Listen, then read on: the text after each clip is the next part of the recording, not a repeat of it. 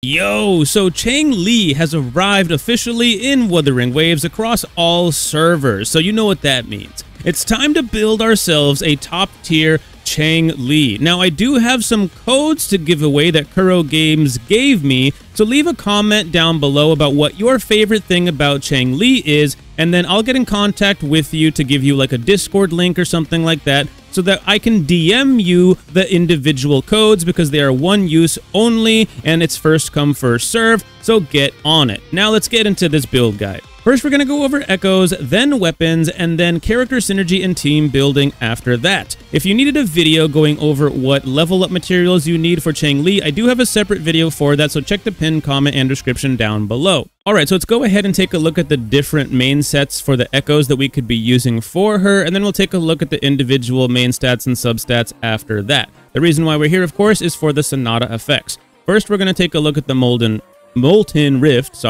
and you get plus 10% fusion damage for the 2-piece bonus, and you get with the 5-piece bonus, fusion damage plus 30% for 15 seconds after releasing the resonance skill. With her, that's a very easy ask because she gets 2 uses of her skill. This means that even if you goof up and you use it kind of early, rather than have to wait for it to be able to be used again, you have another one in the back pocket potentially if you needed to use that. Now let's go ahead and take a look here at the main echo we can use, the only main echo we can use for her with this set, and that's the Inferno Rider. Hopefully one day we'll get something more specialized for her, maybe something like a Phoenix, nudge nudge, wink wink, I don't know, Kuro Games, maybe you could give her something cool like a Phoenix because she's a Phoenix! Anyways, one day maybe we'll get something individualized for her, but as it stands right now, it's kind of convenient with this Inferno Rider because you can farm out her Ascension material at the same time you are farming out her main echo, which is definitely a convenient and easy to slot in thing. There's only one option for her there.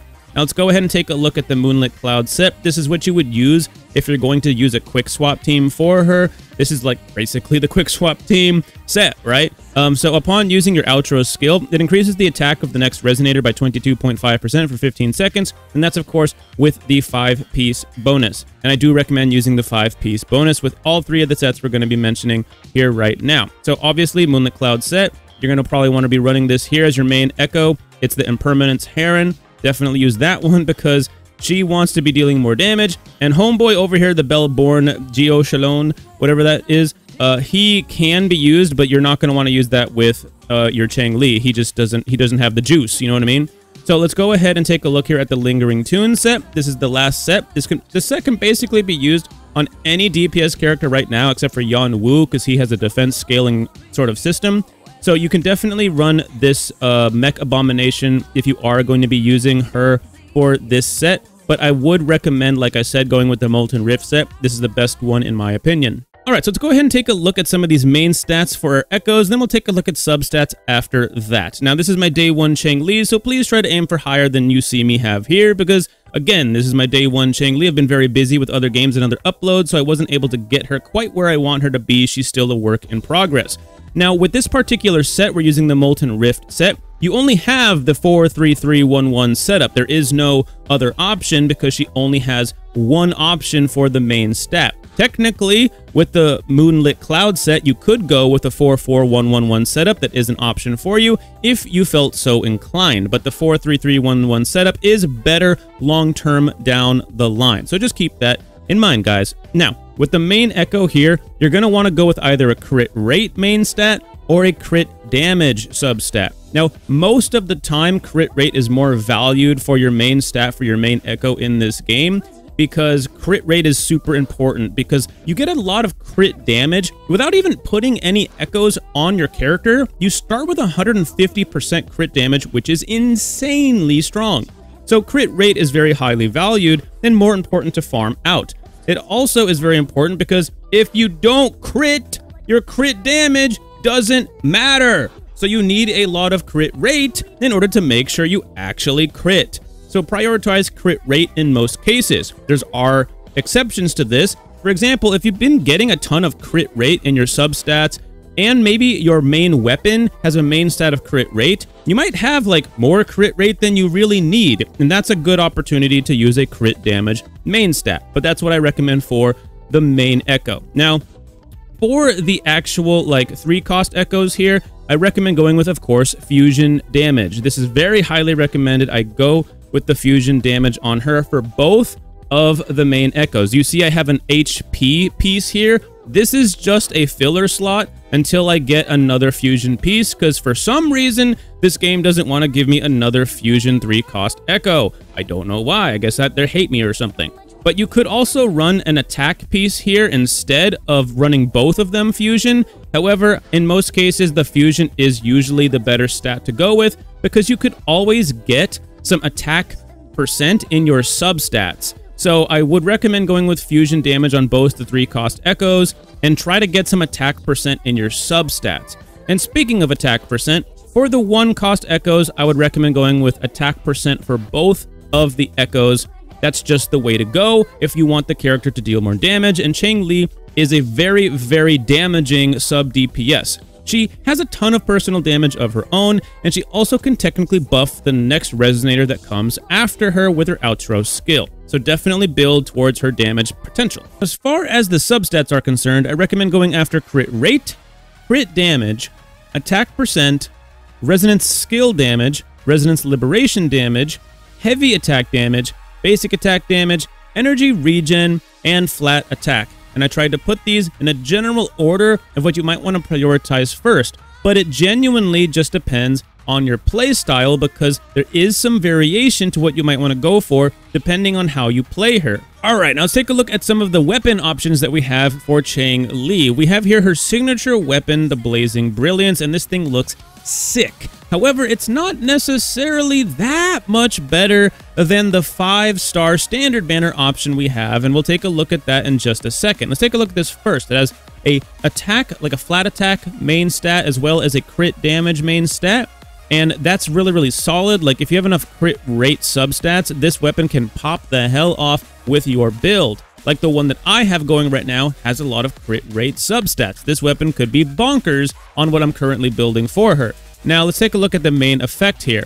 Crimson Phoenix, attack increased by 12%. The equipper gains 1 stack of Searing Feather upon dealing damage, which can be triggered once every 0.5 seconds, and gains 5 stacks of the same effect upon casting Resonance Skill, which again, she has 2 uses, so this is going to synergize with her very well. Each stack of Searing Feather gives 4% additional Resonance Skill damage bonus for up to 14 stacks. After reaching the max stacks, all stacks will be removed in 12 seconds. So this can be a really, really solid weapon option for her. It's her best in slot technically, but it's not necessarily that much better than the next best option, which is the 5-star Emerald Genesis weapon from the standard banner. And that is this weapon right here, the Emerald Genesis. It has a flat attack and a crit rate main stat, and the main effect is Stormy Resolution, increases energy regen by 12.8%. When Resonance Skill is cast, it increases the attack by 6%, stacking up to 2 times. This effect lasts for 10 seconds. So you might have noticed something about both of these weapons. They both synergize with her skill, and she uses her skill very often. She has 2 uses of it, which not every character in the game has. It's somewhat rare. And so this works very, very well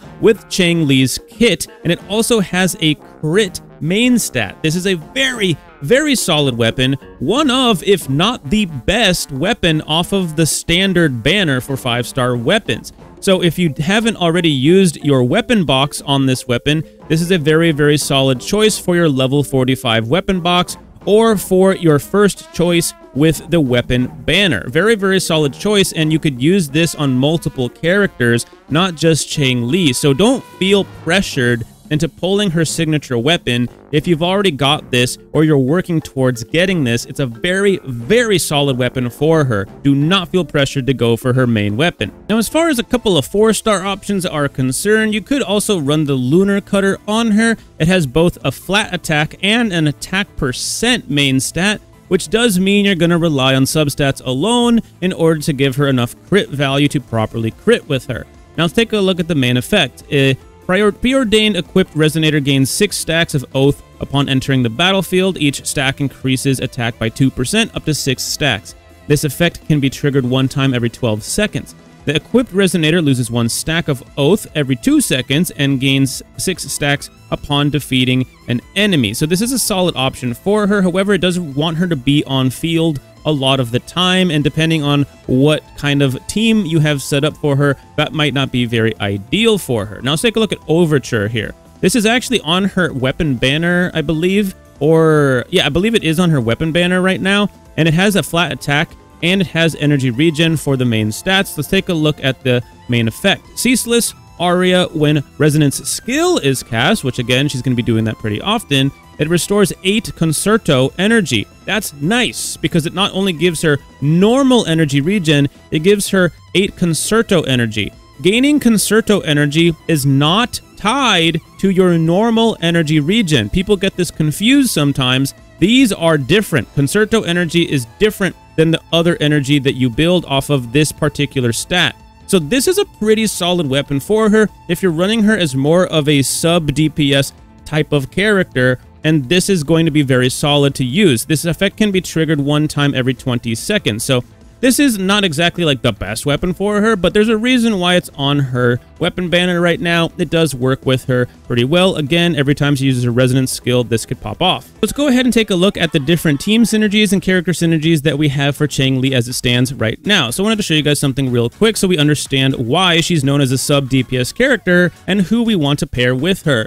So the incoming Resonator after Changli has their fusion damage amplified by 20% and resonance liberation damage amplified by 25% for 10 seconds or until the Resonator is switched out. This is Changli's outro skill. This is the main reason why people consider her to be a sub-DPS character. She dishes out good damage of her own, but she's also meant to buff the next Resonator unit that comes in after her. Half of this entire description is meant to buff fusion damage. So you're going to want to pair her potentially with somebody like Encore, who is a main DPS fusion character. So obviously a very strong team for her would be with someone like Verena or Baija as your healer, and then Changli, and then Encore. That's a very, very solid, powerful team. Now, there's obviously some other variants we could go with as well. For instance, the Resonance Liberation damage bonus is the other half of this particular bonus. So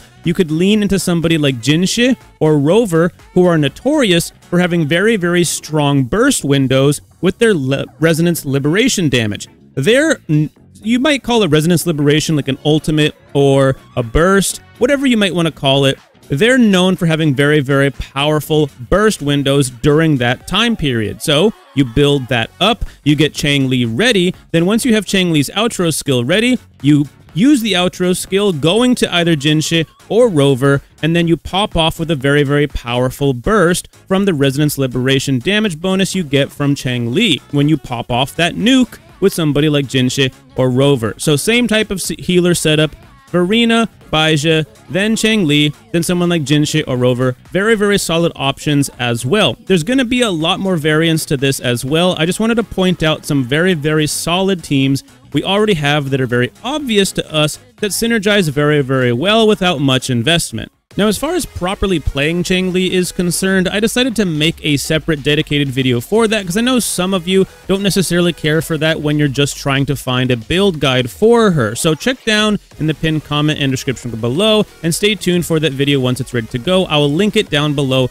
once it is ready. And if you guys needed her Ascension materials and level up materials, etc., I do have a pre-farm guide for Changli that is in the pinned comment and description below already. And if you guys found any of this helpful or informative in any way, shape, or form, consider leaving a like and subscribe to the channel. It really does help out, and I'll see you guys in the next one.